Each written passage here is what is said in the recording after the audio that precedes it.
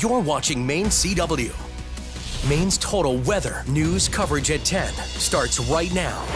Hey, thanks for joining us here tonight at 10 on Maine CW. I'm Steve Otari. And I'm Allison Ross. Lewiston City Council taking action tonight on a series of requests from the city's police union. WMTW News' Terry Stackhouse is joining us live from outside Lewiston Police Headquarters. And Terry, the union is asking for the body cameras. Where does all that stand after tonight's meeting? Well, Steve and Allison, no clear timetable has been laid out as to when officers from Lewiston PD might eventually be wearing body cameras, but based on the vote from the council tonight, it does appear as though perhaps sometime next year officers could be wearing body cameras. All of this coming in response to a resolution which was actually passed last month by members of the council condemning racism and